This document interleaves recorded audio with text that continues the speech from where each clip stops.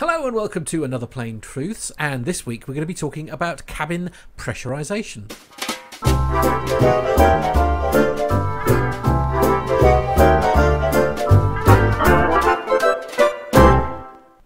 Joining me, as always, is the legend that is Captain Al. Hi, Captain Al. Hello, Matt. How are you doing? Yes, I'm good, thank you. Yes, I'm very well. Okay, I'm very familiar with the phrase cabin pressurization and also sudden depressurization. And I suppose my first question really is, why is the cabin pressurized in the first place? A lot of like the GA planes and stuff that we fly around here, for example, you just open a door and it's all fine. So what's the main purpose behind pressurization? The main purpose behind pressurization is that if we didn't have it, we would die. Oh, well, I mean, well, okay, yeah, fair enough. So without being quite so flippant, if I was to teleport you to the top of Everest, which is what, about 18,000 feet or something like that? Yeah. How do you think your breathing would be affected? Well, I know certainly at high altitudes and stuff, the air is much thinner up there, therefore it's much more difficult for you to breathe. Okay, so the air is a lot thinner the higher we go. So this is very, very simple. So if there are any, doctors, please don't write in. I don't want to go into great detail about this, but those little molecules of oxygen are much more spread out. So when we take a breath in, we're not getting the same amount of oxygen volume. Yeah.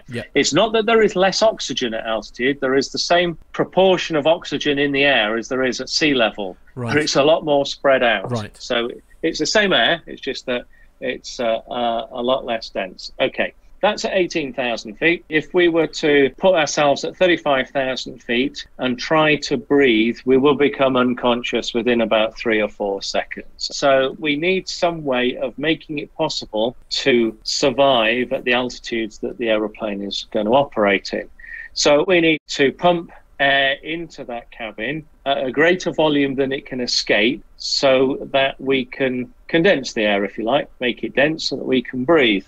So that's pressurization. We pump a load of air into the cabin and slowly let it out to regulate what the cabin altitude would be. So it would be very nice if we could keep the aircraft at sea level all the way up to 35,000 feet. But we also need the aeroplane to be light enough to fly. And we can't pressurize something that's thin aluminium to that sort of level, because obviously to pump that amount of air in, we need the fuselage to be strong, and the amount of pressure that we would have to apply pumping it in would just burst the aircraft. So we can't do that. Right. So most airliners pressurize the aircraft at altitude, and it varies a bit. Some of the modern ones are a little bit lower, but between 6,000 and 8,000 feet. So when you're sat at 35,000 feet, that's the altitude that the aeroplane's at.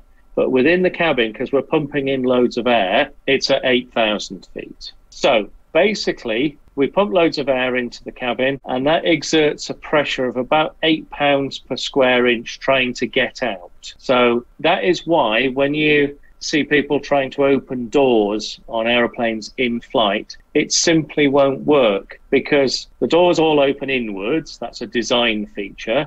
So the doors are effectively being pushed by the air pressure outwards, and because the door frame is smaller than the door, they're not going to go out. So there's no way anybody could open it in. Now, 8 pounds per square inch doesn't sound a lot, but it is quite a significant amount. There's no way you could open a door. Right. So that's pressurization. We need it to sustain our life at that sort of altitude. Okay. One of the benefits of pressurization is that we're pumping this air in. We can control the temperature of it. So we can therefore condition the air so we can have it at a nice comfortable temperature, because at 35,000 feet, typically the outside air temperature is around about minus 56. Right, that's quite chilly. Yeah, that's frostbite territory right there, I think, yeah. Absolutely. I think the coldest I've ever been outside anywhere was in Canada, and I think that was something like minus 32 or something like that. So it's still a good deal warmer than minus 56, minus 57. So that's obviously the pressurization of the aircraft. So the function of that, if you like, is to make it presumably much easier for us to breathe. Well, if we didn't have it, as we climbed up, as we go through about 10,000 feet, most people will start to become a bit sort of lightheaded. Yeah. Start to get things like cyanosis, which is, it's basically a lack of oxygen in the blood. So your extremities will start to turn blue, your lips will go blue, your fingers will go blue. This is the onset of hypoxia, incidentally. As we continue to climb, depending on how used to altitude you are, so people who, say, live in the Himalayas. They will last a bit longer. As we sort of progress up around about 14,000 feet, it's starting to become quite serious. Incidentally, hypoxia is a strange beast. One of the symptoms of hypoxia is euphoria. So you feel really good, so you don't actually feel unwell. Right. It's a bit of reverse programming there. So typically people who are hypoxic don't realize it. And then eventually you just become unconscious. And if you continue to climb, you will eventually die because there isn't enough oxygen saturation to sustain life. So as jet aircraft, well, actually, when we had turboprops, they started to climb higher and higher because, as we've mentioned several times on previous episodes, aircraft, the higher they go, the less fuel they burn, therefore greater distance, etc., etc. So that became more so with jet aircraft. So, yeah, it became a necessity. It's not a luxury, it's a necessity. And now, presumably, rapid depressurization is presumably where something like the systems involved in pressurizing the cabin have gone wrong or failed for whatever reason. Yeah, so if we talk about pressurization failures, we'll split that up into two. Okay. So there's a slow depressurization and a rapid depressurization.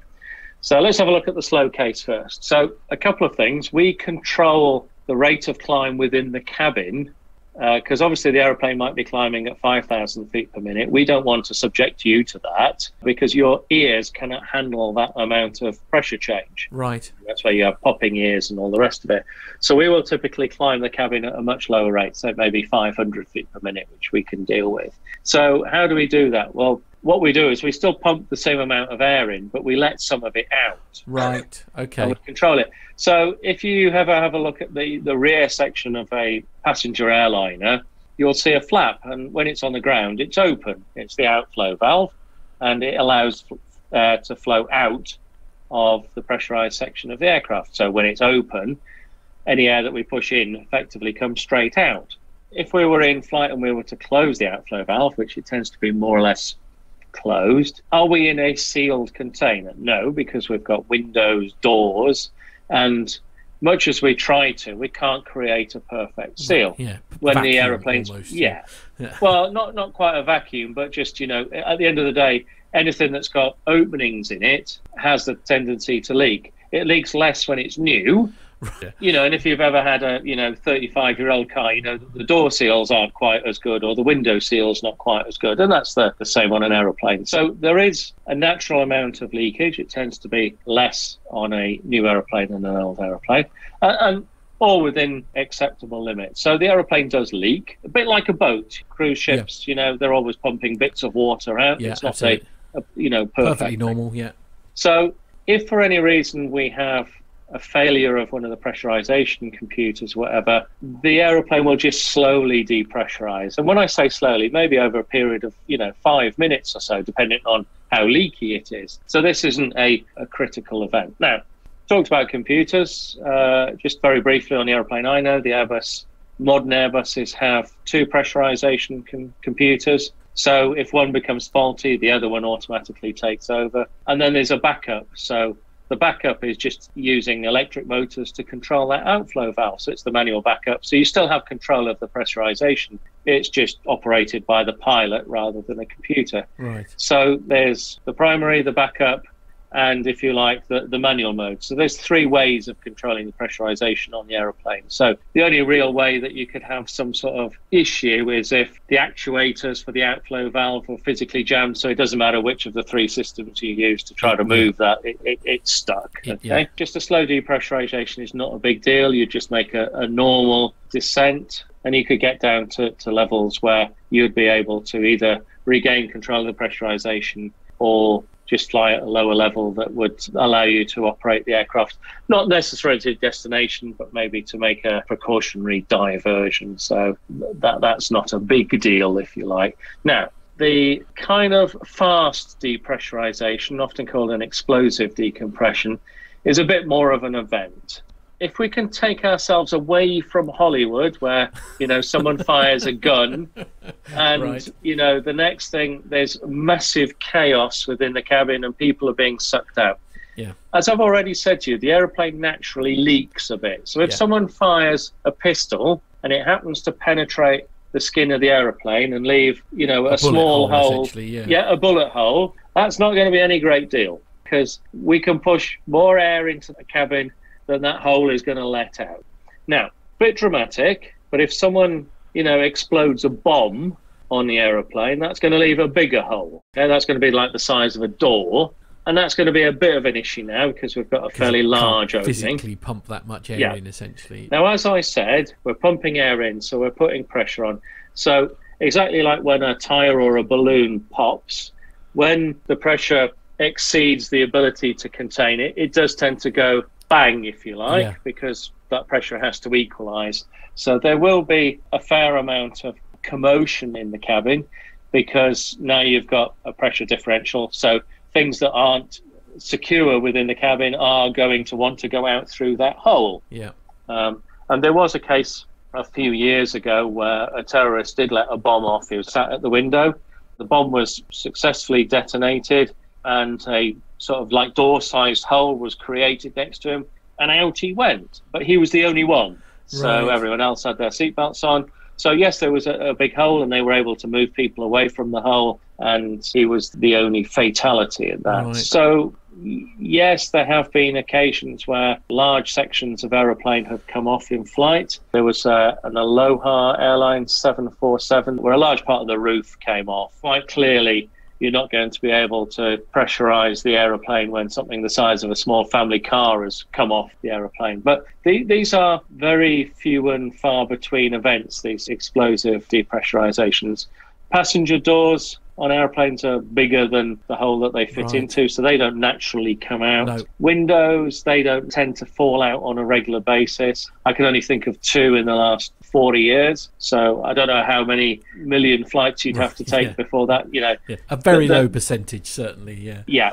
So explosive decompressions are very rare. Where we've talked about failures of the pressurization system, if you had, lost control of the pressurization system, say the outflow valve was forced fully open or whatever, and you can't pressurize it, the aeroplane's going to depressurize fairly quickly. So you would initiate then an emergency descent. So the first thing that would happen is the 2 pilots would go on to oxygen, because without us, no one else is really in a good position. So we'd go on to oxygen, and then we would descend the aeroplane as quickly as we possibly can. The idea being is that on most aircraft, the passenger oxygen masks will deploy around about 14,000 feet in the cabin, okay? Right. So what we're trying to do is we're trying to get the aeroplane down below 14,000 feet so that we don't have the masts deploy.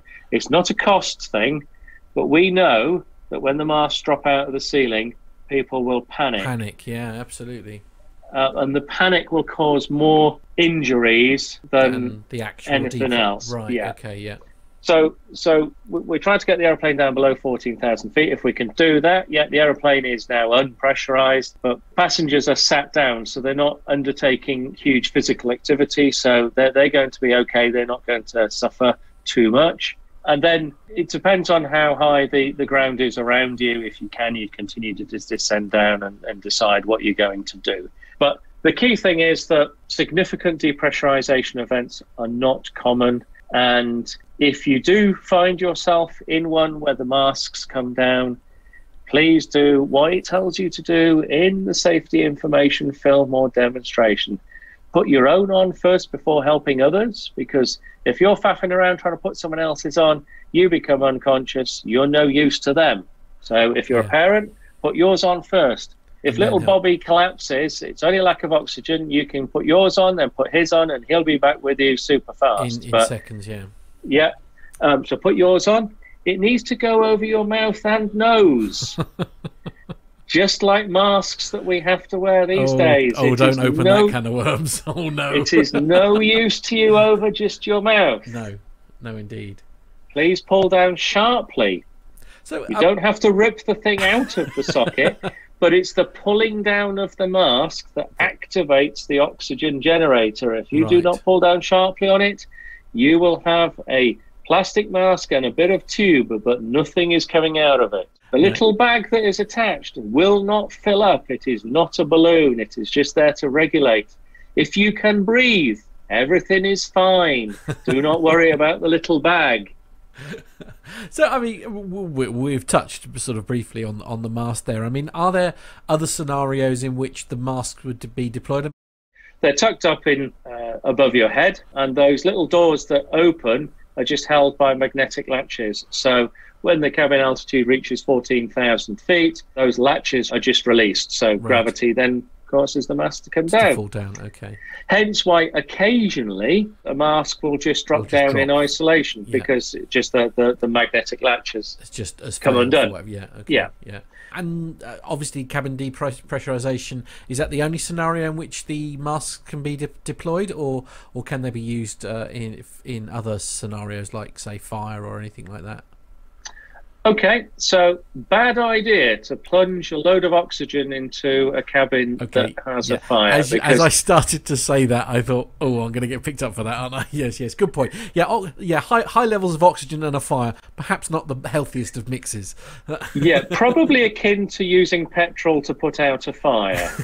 Okay, lesson learned. It's a perfectly reasonable question, and no, we do have the ability to deploy them manually, primarily because if we have reached a cabin altitude of 14,000 feet or greater, part of our checklist is to make sure that the masks have deployed. So in other words, it's a human backup system to make sure that the masks go out. Yeah. Generally, we wouldn't deploy the masks in the cabin for other scenarios, because once you pull down on the mask, it's a chemical generator that produces oxygen, and there's no way of turning it off. Right. So it's not like an on-demand system. Okay. It just pumps oxygen out. So not ideal to suddenly have a sudden increase in oxygen in the cabin unless you know why you're doing that. Okay. Captain Al, as always, it's a real pleasure. Thank you. You're welcome.